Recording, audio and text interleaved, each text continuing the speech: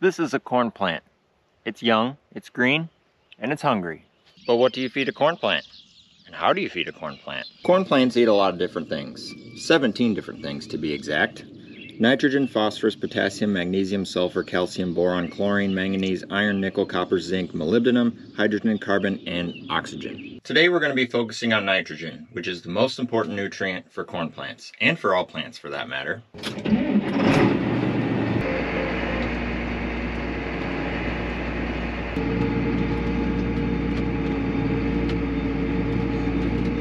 The form of nitrogen we're using today is called anhydrous ammonia. Anhydrous ammonia is a very dangerous product, so you have to use gloves and goggles when you're working with it. Now I could really go into depth about what anhydrous ammonia is, but that's not the point of this video. Anhydrous ammonia is just a type of nitrogen that is in a form that is available for the crops to eat. So how much nitrogen does a corn plant need? Well, that depends. Conventional wisdom says that corn plants need 1.2 pounds of nitrogen per bushel produced. So you need to figure out what your yield goal is. In our area, and for most of our farms, we shoot for 200 bushels per acre. That's an attainable yield goal for us, so that's kind of what we go off of. So if you take 1.2 pounds per bushel times 200, that gives you 240 pounds of nitrogen, which is a lot. Before we started implementing modern farming practices, most farmers would put the whole of their nitrogen on all up front. Nitrogen is very mobile. It moves a lot in the soil, and a lot of times if you apply too much, it will leach out with the groundwater.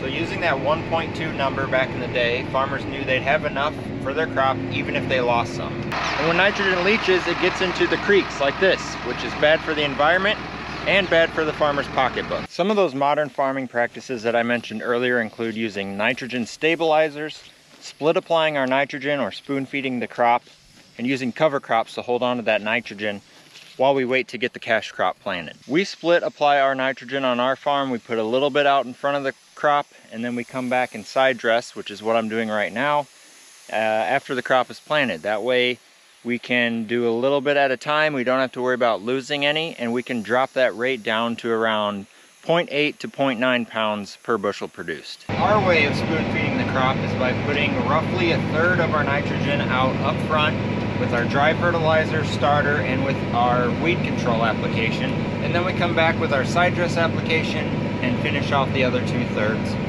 We try to stay relatively conservative, and then if we need to, we can also add some more nitrogen later in the season if it looks like we're going to have a little bit better crop. By splitting up our application, we are able to reduce the amount of nitrogen needed down to that 0.8 to 0.9 pounds per bushel, and that's good for the environment and also good for our pocketbook. So that's how you feed a corn plant.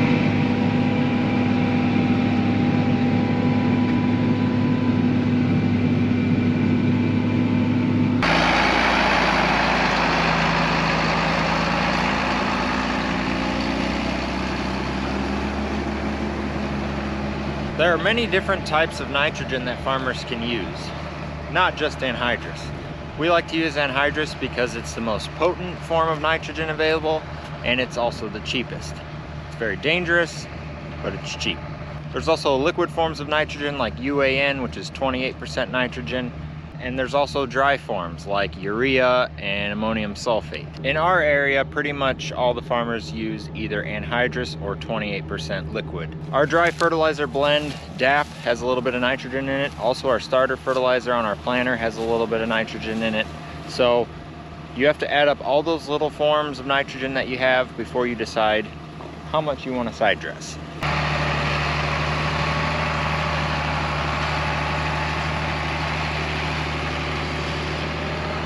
So really all you have to do is figure out what product you want to use, when you want to apply it, what your yield goal is, and what rate you want to run. It's as easy as that. That's how you feed a corn plant. Thanks for watching. Hope you learned something.